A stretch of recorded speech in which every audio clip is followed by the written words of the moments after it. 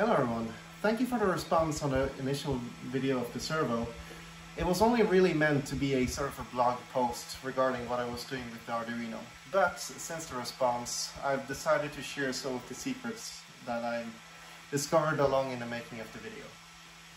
So here's the setup that was used last time, and this time here I'm actually going to show you all of the wiring as well as some of the programming that I've done there on the computer.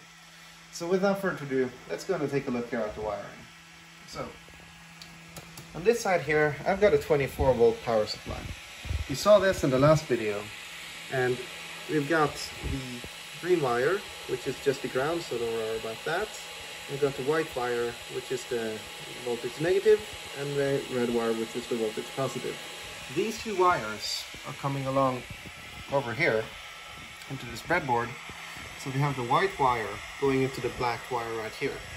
Now if you go and take a look here at the Servo manual and go over to the correct page, we can see here the chapter for the control mode of position.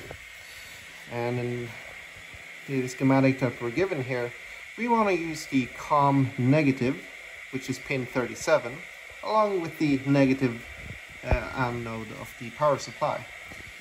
Now the other one, which is the COM positive, or pin 36, is going to be connected to the voltage positive of the power supply. That's really the most important and critical thing already done. That's the only thing you can really mess up here. Everything else doesn't really matter if you correct it correct or not. The servo might just do some weird things. You're not going to do any damage by misconnecting any of this, but again, don't hold me liable if you do. Pin number 3, which is DI0, is the servo enabling. And the servo enabling, as well as the alarm release, the forward limit, reverse limit, we can go over these in a moment. They'll all be connected to the V0, which is the negative anode of the power supply. So if you have a look here at the breadboard, this orange wire here is connected to pin number 3, which is also connected to the negative voltage of the power supply. So this will actually enable the servo to be on and off. Right now this is plugged in, and that is why if we go over here to the servo and try and move this thing, it's going to be very difficult to try and move the servo. It's completely stuck. However, if I go ahead and disconnect this orange wire, just like so, and go over back here to the servo, I can move this around freely. Okay, and I'll reconnect it now. And as you can see, it's not possible for me to move this thing here at all. Now let's go on and talk about the actual movement of the servo. It's important to note that we're doing something called position moving, in which case we're actually sending steps to the servo and telling it how much it wants to move per step. In the servo manual of your servo, you're going to have a parameter that sets the electronic gearbox ratio of the servo. On this particular servo here, we have a 28-bit encoder. However, I've changed the electronic gear ratio on this servo to be 1000 gears per revolution. That reason is merely because an Arduino such as this one can only produce a set amount of tone. If you try and go too fast with these, the microcontroller won't be able to switch on and off quick enough, and you'll end up having just noise instead of an actual output. Differently, if you have something like a Mesa board, the Mesa board will actually be able to produce the amount of frequency required to run the servo at any speed you might want. Of course, within reason, that is. Generally speaking, I don't think pulses should be less than a couple of nanoseconds at most. But then anyway, let's go ahead and take a look at what we've connected here. In the servo manual, it says very clearly that if you're using 24 volts or 12 volts, you need to be using an external resistor with the 24 volts, and unless you're connecting it to the OPC. We're not doing any of these actually. We're going to be using the Arduino instead. And that is because these phototransistors inside of here are perfectly capable of running at 5 volts.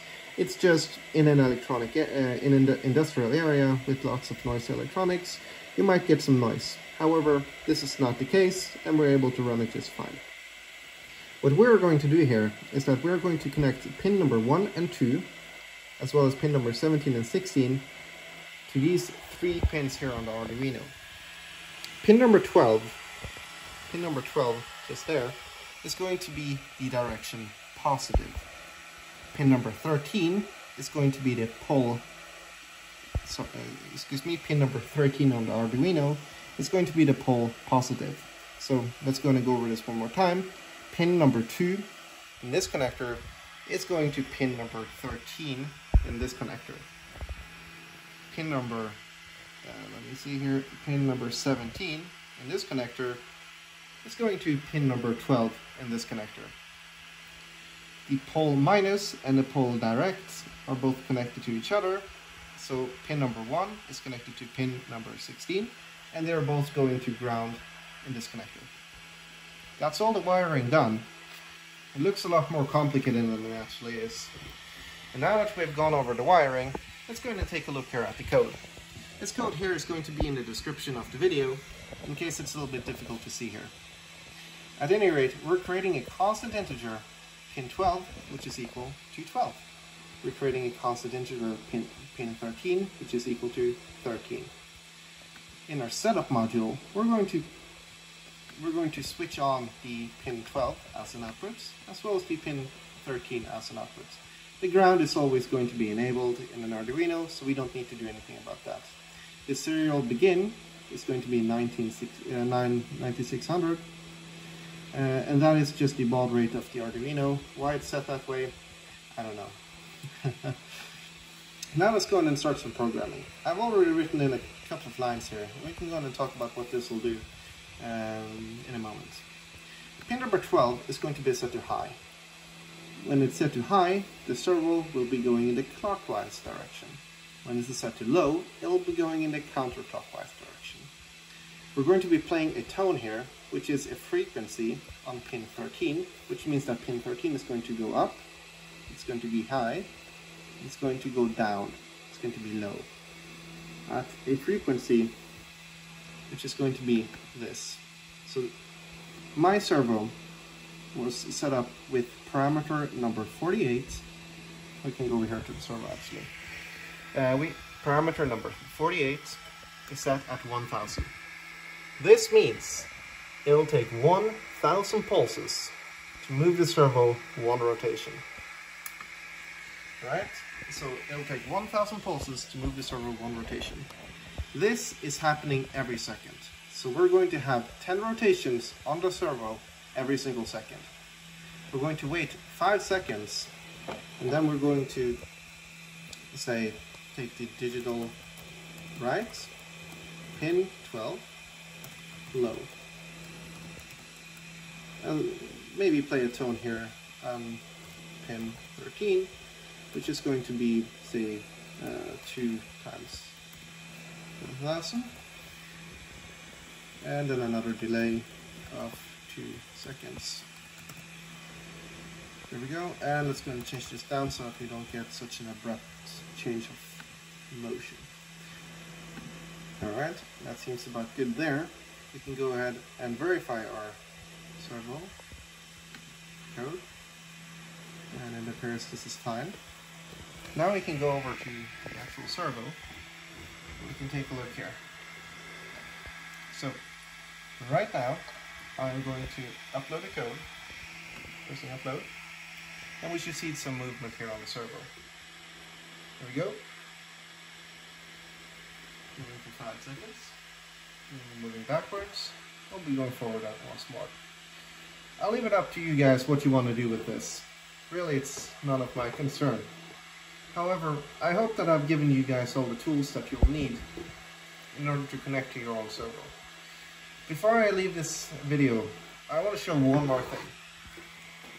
These extension boards can be very useful with these connectors. As you can see, we have a lot of pins. If you want to be filling out all the pins, which you should do in an industrial setting, you absolutely need to fill out all these pins. However, do be careful, not all of these pin layouts are the same. Your pin layout should be present in your servo manual guide. Do not trust any other guide to show you where your pins are. In worst case scenario, you can take off this cover and have a look at the phototransistor wiring that is behind this cover.